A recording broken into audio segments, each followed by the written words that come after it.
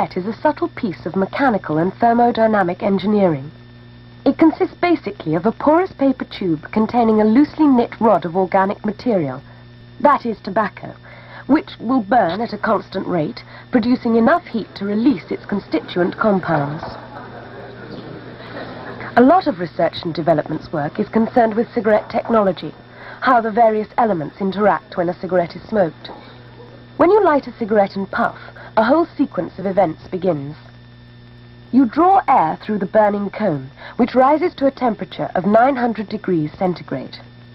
At the highest temperature, everything is burnt, but 2 centimeters away, the tobacco temperature is hardly above room temperature. At the lower temperatures, vapors are released producing aroma and taste.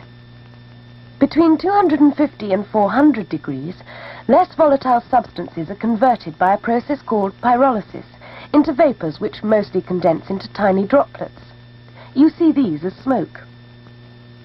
While travelling from the hot to the cool end, gases escape from the smoke through the paper and air is drawn in, mixing with the droplets and aromatic vapors to arrive at the tip as cool, mainstream smoke.